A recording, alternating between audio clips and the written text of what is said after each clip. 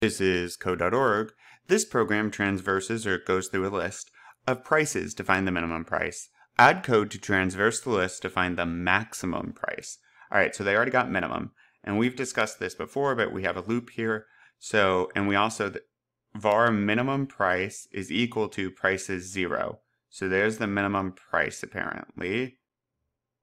Nope, they're just setting it equal to a value to start out. Okay. And then var price. All right. For vars I is equal to 0, so we're going to use I to count. This is a for loop. We start at 0. I plus plus means I equals I plus 1. So we're going to add to I by 1 each time. I must be less than price's length. So 1, 2, 3, 4, 5, 6, 7. Right? Hopefully I counted right. So now I starts at 0. 0 less than 7. Yes. So we dip into our loop here. And then we say price is equal to prices I. Well, what's I? I is 0.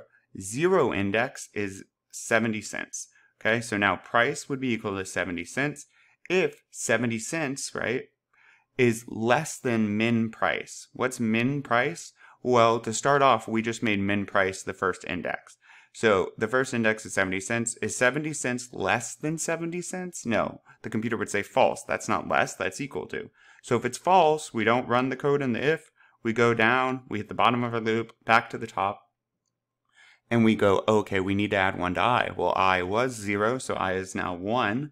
Is 1 less than 7 less than the length of our list? Yes, that is true. Since it's true, we go back into our loop again. Price is now equal to prices I. What's I this time? 1. So what is that index? 1, 1.5, so $1.50. Right? And let's say we keep going and we get to index 2, which is 50 cents. So we go back around, blah, blah, blah. Now, 50 cents it's equal to, right? Prices index, yep. Is 50 cents less than, what is it? 70 cents, the min, right?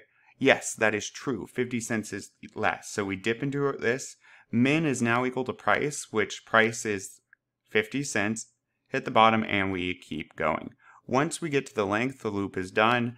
We dip below and we run the other code. All right, transverse list to find the maximum value. So we want the price's max value. I'll leave it at I guess, because they let you.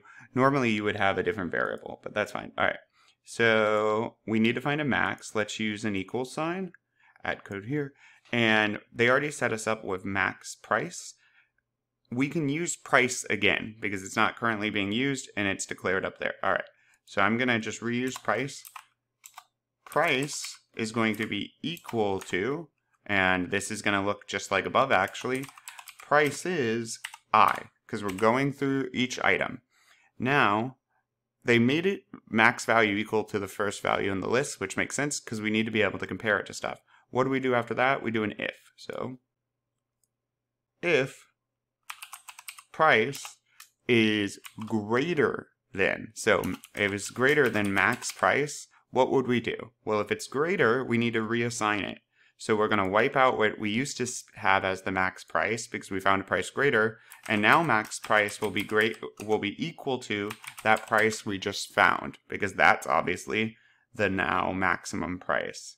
I don't want a blank line here. All right. Oh. Okay. So now that's the new maximum price. And then we keep looping through just like I explained above. And once we get to the end, this should be equal to our max price. We dip below and print. Let's see. Max price of $3.25. That is looking good. Cool. Let's keep going.